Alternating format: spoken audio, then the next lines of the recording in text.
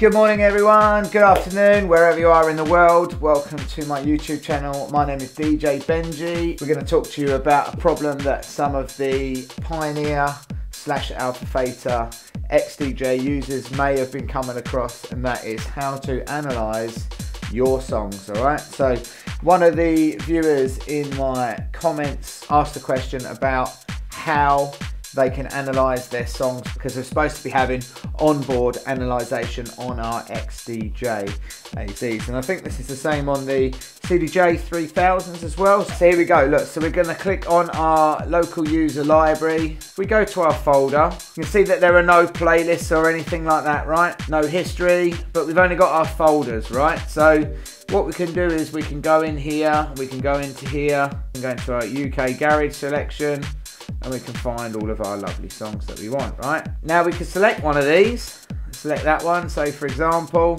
if we haven't got a cue point saved, we can put one here. And then we might want to add another one when the song gets a little bit more interesting. Say like here, for example, we could put this one in. Let's load another track, we'll get the next one down, we'll load that. And you can see it takes a little while to analyze the songs, but then it will give me the BPM and everything. But if I go back and go back to this one, you can see that the cue points that we had, that we put in, have been saved. So that's one way around it, right? Which is cool. However, if we go to playlist, or tag list, or browse, or search, and we search in Wookie, for example, nothing comes up, right? So that's how do we get around that. So what we need is we need our trusty laptop, and you have to go on our laptop and we type our password in. So we're going to plug this into this,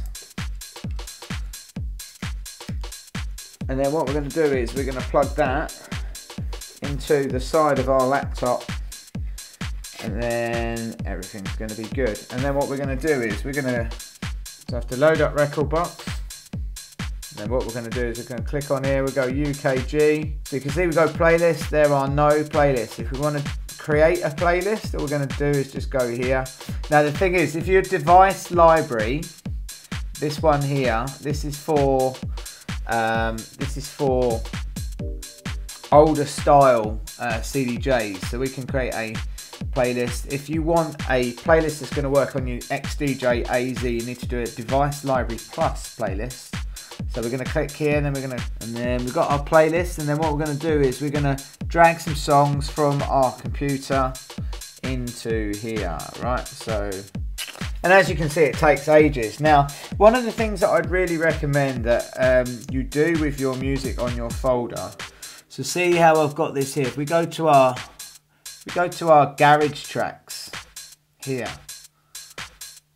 if we click on this, what you'll see is I've got all my tracks split out into different colours: aqua, dark blue, light green, green, yellow, orange, red, purple. So basically where the colour scheme thing comes from, and what I really recommend is that you give all of your songs a colour scheme. So even if you don't have Rekordbox, or maybe you don't like using Rekordbox, or whether you prefer to use Serato or Algorithm DJ, when organising your files on your computer, because you're going to need a computer to put them on the USB stick, right? Because you can't go into a shop at the moment and buy a USB stick full of songs. I wish you could, but no one's doing that, right?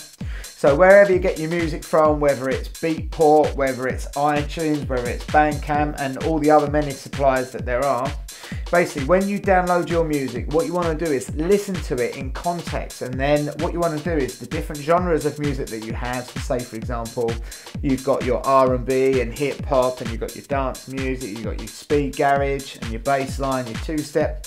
Put it into different folders so it's all nice and organised. So when you do copy it across to a USB stick, you've got different genres under different folders.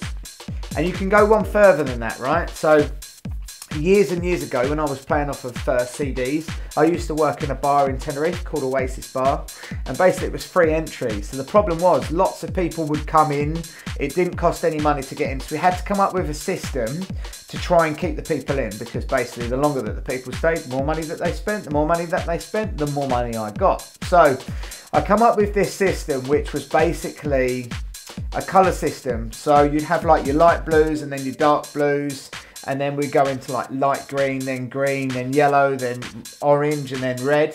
So basically the different colours, the harder and more energy the song had, right? So what I've done is I've colour coded all of my music. When I get it downloaded, I put it into different folders. So I know even if I forget what particular song is, I know that I can mix it quite easily, a yellow one with a yellow one, or an orange one with an orange one, because they're going to be like similar energy levels.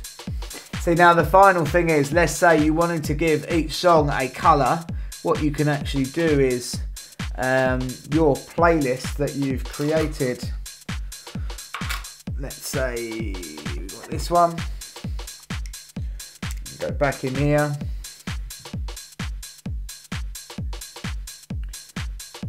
Okay, we go back to here, and let's say we've got our old school playlist. What we can do is we can move along, and if you can't see this colour, what you need to do is right click and then just click down here, find colour.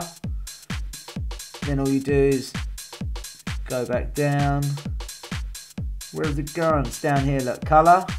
And then what you can do is you can highlight them all, and let's say we wanted to give these two like if we scroll down here on this, sometimes it will be on summary, just click on this info box, we can actually go down here, we can give these two a colour, and then we can go to yellow, and then maybe these ones might be orange, for example, and then we can go orange.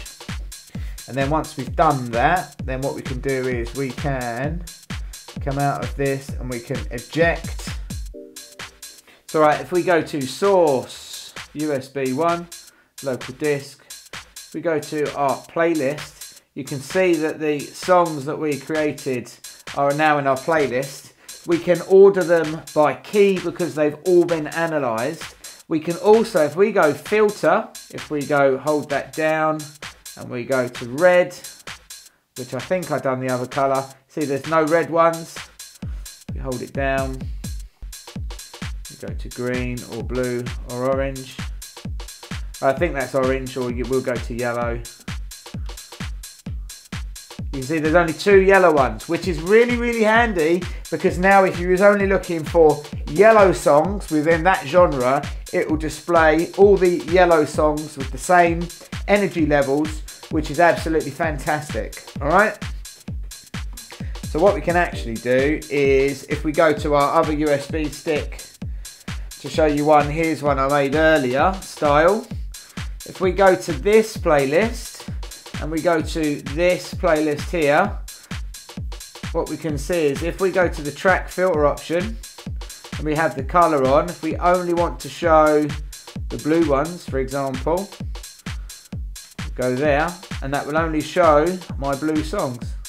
If I come out of that and I want to show the slightly heavier ones, the green ones, it'll only show me the green ones, which is cool, because now I can hit that key and then I can mix 5, 6, 6, 8, and I know that I'm going to be mixing in key. There we go. Anyway guys, I hope you find the tutorial useful. This is how I organise my music, and so it's easily findable on every single memory stick. So I have my own system on how to play. So wherever I go in the world, as long as I have my USB, I can still play, and I'll still be able to play a good set. But it all comes down to knowing your tunes at the end of the day. So I recommend that you practice a lot with your songs, so you'll know exactly what you've got. All right. So anyway, guys, take care. Have a lovely weekend. DJ Benji. Peace out.